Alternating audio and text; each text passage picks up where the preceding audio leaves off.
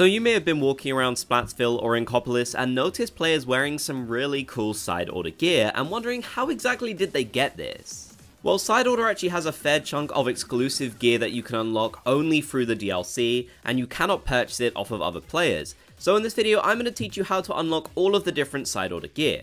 Now first of all, the side order replica gear is something you will get automatically by completing the Spire of Order for the very first time. So once you have beaten the game for the very first time, you will get the full order replica gear set and you can wear it. This is designed by Cuddle Gear and you can see the abilities you'll get here.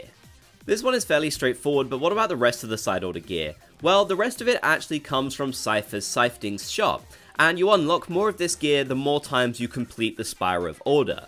Pretty much all of the inventory in this shop will continue to grow the more times you attempt and complete runs. Thanks to the Splatoon wiki, we have a full list here of all the exclusive gear for side order that you can get through Cypher's Siftings. To start us off, we have the Order Regulator Replica, which will cost you 333 pearls.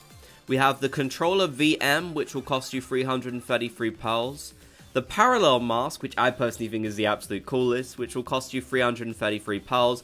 And finally, the Pearl Plushie, which will cost you a total of 888 pearls, making it the most expensive unlock from this shop. So yeah, there's definitely a lot of really cool gear you can get from this place, so I highly recommend trying to expand the shop as much as you can so you can get even more of it. The shop itself you will unlock after completing the Spire of Order for the very first time. Let me know what your favourite piece of side order gear is down in the comment section below. If you made it to the end, be sure to comment Splat Gang so I know you did. If you enjoyed, be sure to leave a like, and if you haven't already, consider subscribing and turning on notifications for more videos.